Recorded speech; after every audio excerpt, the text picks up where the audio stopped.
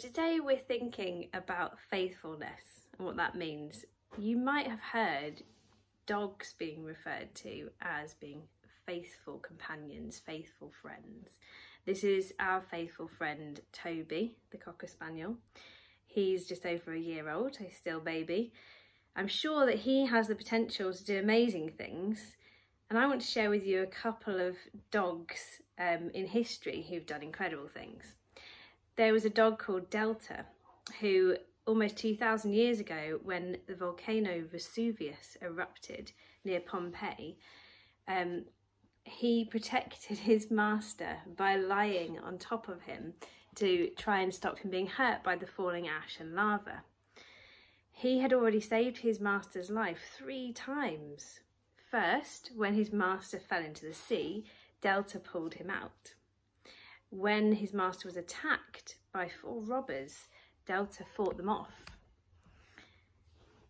Thirdly, his master was attacked by a wolf that Delta defeated. But unfortunately, Delta couldn't protect him from the volcano, but he died trying to. In 1923, a dog called Bobby got lost on a family trip. The family had to go home without him, but Bobby followed his family home all the way from Indiana to Oregon, which is about 2,300 miles, he made that journey in about 2 months. Really amazing stuff. So one day, Toby, one day we might be counting on you to get us out of a sticky situation. So dogs can be faithful to their humans, and I wonder if people can be just as faithful. During this video, Mummy made a mistake. She said that Caleb was in the Promised Land for 40 years. She meant 40 days. Uh-oh.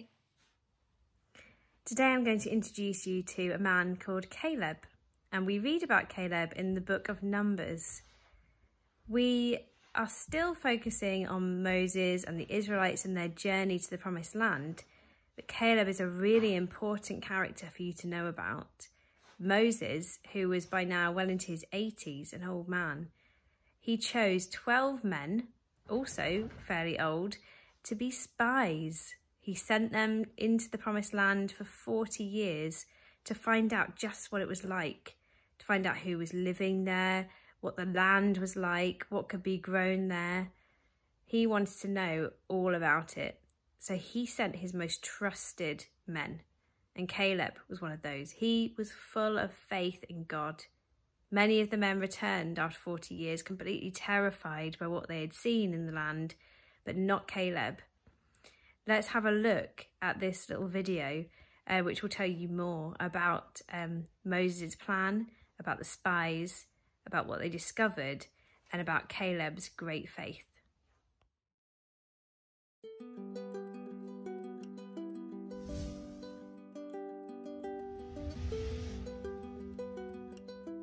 God told Moses, "Send men to scout out the land of Canaan. I am giving this land to the Israelites." Moses sent out 1 leader from each family tribe. He told the men what to do. Go see what the land is like and whether the people who live there are strong or weak, few or many. Moses had a lot of questions. Is the land good or bad? Are the cities they live in camps or forts?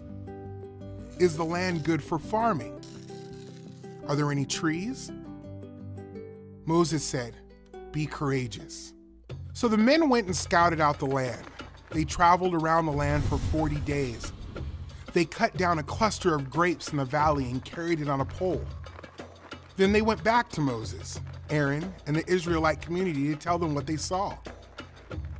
"The land is good. It is flowing with milk and honey," they said. "But the people living in the land are strong, and the cities they live in are large and well protected."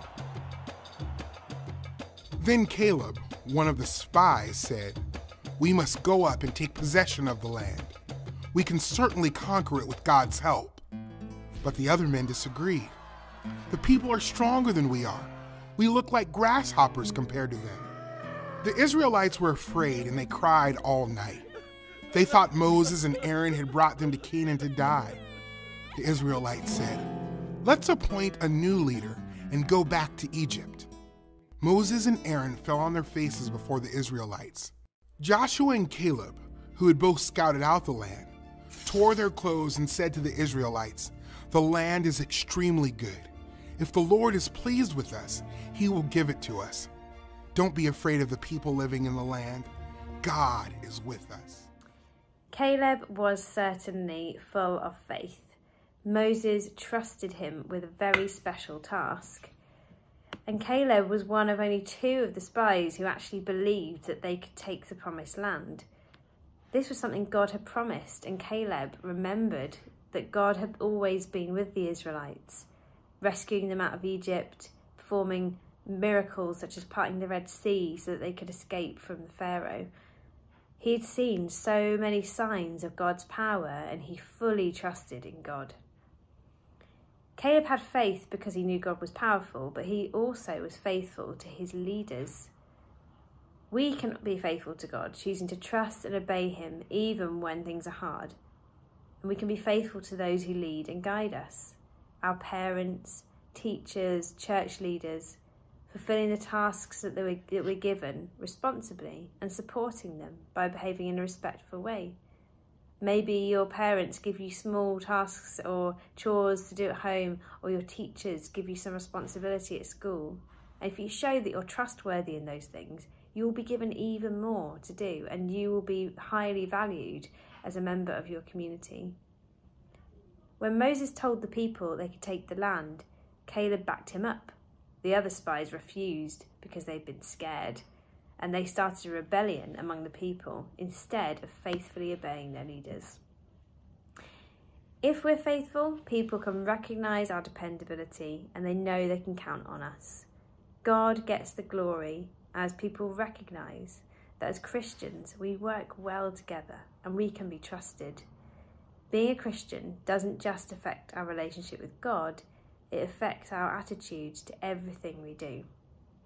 Hebrews 11 verse 1 says, "Faith means being sure of the things we hope for and knowing that something is real even if we don't see it." So putting your faith into practice can be quite hard, and having faith in God can sometimes feel difficult. Faith is being sure of the things we hope for and knowing it's real even if we don't see it. And this may sound odd, but it works. Try and carry on your week as you normally would, but with faith for what you're hoping God will do for you.